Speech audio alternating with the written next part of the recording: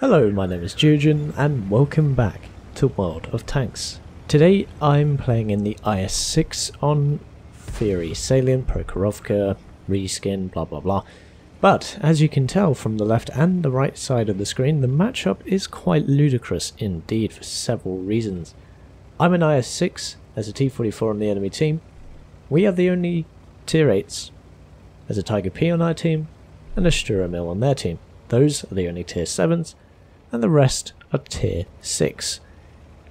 With the exception of the T-28 and the Su-85B, who've platooned with a 5916, which gets scout matchmaking. Additionally, there are no artillery pieces on the enemy team or on our team, making this a very strong game for me.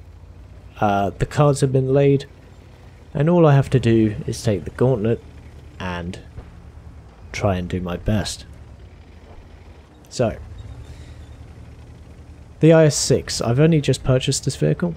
It's quite an old premium now, but it is a very good premium from what the limited amount of games I've played.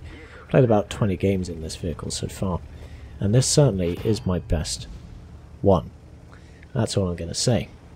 2 ricochets there, the frontal armour and the side armour. Incredible. Pretty incredible. It is, I believe, 150mm on the front of the turret and 100 on the upper plate everywhere. But the upper plate is angled back at an incredible angle, I believe maybe even 60-degree angle. It isn't completely impervious, however. First kill there on the M6, quite simple. Even though it was at 300 meters plus range, blind shot into the Hellcat there. Get spotted again, doesn't matter. Armour at range is much more effective obviously, and fighting against tier 6s, 1 tier 7, 1 tier 8, I'm not too worried at all. Although later on you will see the armour come into more effect. Can we kill that Hellcat? He's only on 175 hit points and he's over 400 meters away, but you know, Soviet bias. Russian bias, Soviet bias. Rushing forward here to kill the T-37. 396 damage, just over the average for this gun. 122mm Soviet guns, 390 average damage, 175 penetration. Probably the weakest aspect of the tank is its penetration, but for this matchup I have predominantly AP and 9 rounds of APCR with 2 HE. We're going to need them, is all I say.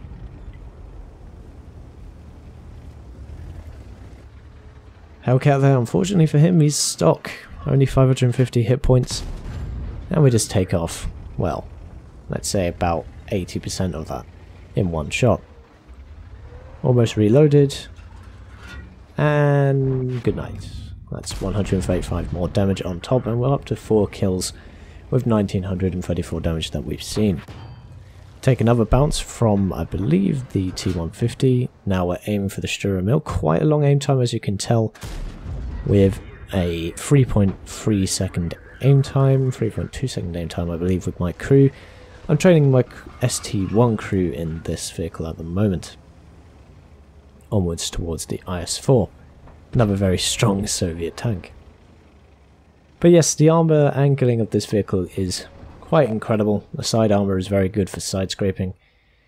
And, like I said, the gun's penetration is pretty low, but in this matchup against tier 6 heavy tanks, tier 6 mediums, and very lightly armoured tier 7 tank destroyers, there is no problem at all. We pick up our 5th kill of the game.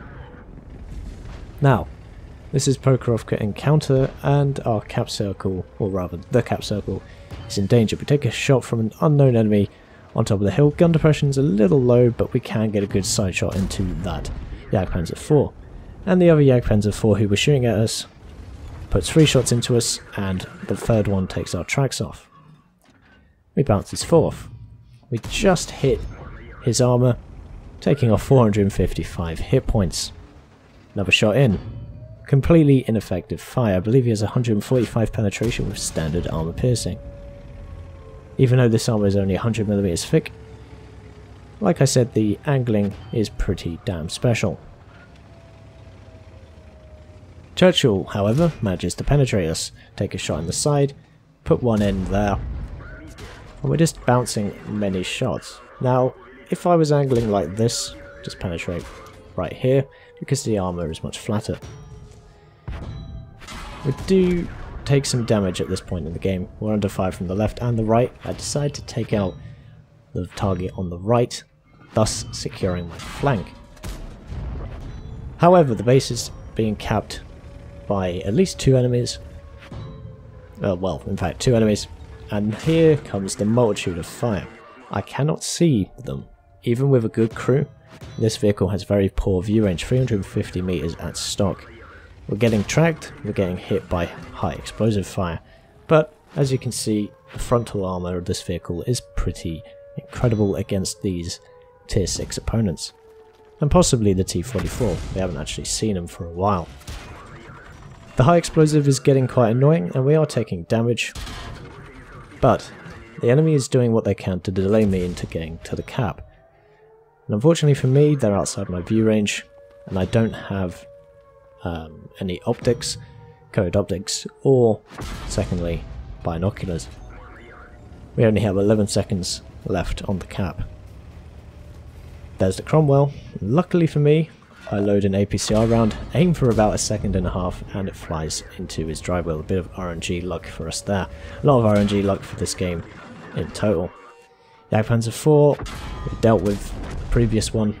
Quite weak armour, especially for APCR rounds, although the APCR rounds on this gun are quite weak at 217 penetration.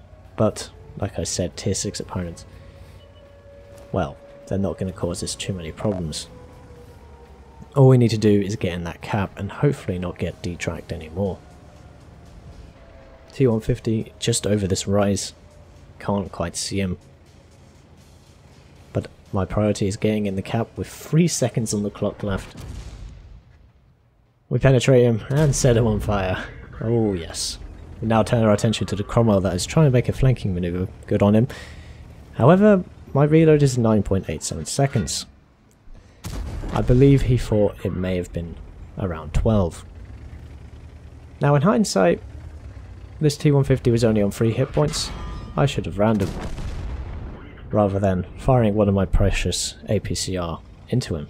Luckily for me, we see a glimpse of the T-44 over there, and he's only on 204 hit points. We're on 10 kills, 6,000 damage almost, and now it's just 1 versus 1. Now that T-44, being the other tier 8 in this matchup, has had a very good game himself, 7 kills. That is exceptionally good. But being a tier 8, you're going to have to be quite dominant in this game if you're presented with an opportunity like this. Now, bearing that in mind, this type of matchup is very, very rare indeed. I think I've only experienced this once, or maybe twice before, and the fact that there's no artillery makes this moment of gameplay even more precious. Fortunately, I waste my shot there. However, he bounces fruitlessly on me. He has to hit me twice in order to kill me. And again, we're very unlucky, especially with the APCR, to not penetrate his side. I believe it may have hit just slightly above, or maybe into the tracks. Luckily for me, he's backed up. He fires, bounces, and he flattens his upper plate for me. And we penetrate him, securing 11 kills and 6,186 damage that we can see. Well, I had a very, very good game, and that's because of the matchup. No artillery, tier 6 opponents, 1 tier 7 and 8, and a very, very well armoured tank. So, the only thing left to do is to take a look at the post-game stats. So, as the title says, the most ridiculous of matchups. I couldn't think of any better title, so that's what I put. A Mastery Badge, Hand of God, Bruiser, Duelist, Fire for Effect, Shellproof, 166,000 credits received, and 3,035 experience. Premium account, but not ×2 first one of the day. A Paul's Medal. Cool-headed, defender, steel wall, tank, sniper, tanker, sniper, high caliber and top gun. Fortunately for me, I didn't get a Colourbanov medal as I did have the Su-85B before being left alone against those opponents. So that's unfortunate, but never mind. In terms of damage, 6,581 in total, and if you can see the rest of our team, 1,665 from a tier 6 medium or heavy. I can't actually remember if the VK3000 is a heavy or a medium. It doesn't matter. Yeah, well, that's kind of not really that unexpected considering I did get 11 kills and I was a tier 8 heavy tank. The T-44 also gained 3,800 damage and 7 kills, base experience of 1,294, 1,839. I would say well played, but the matchup basically gave us tanks on a silver platter. In terms of my own shots, 27 fired, 24 hits and 22 penetrations, slight inaccuracy, slight rush shots in some circumstances, but of the ones that did hit, most of them did penetrate.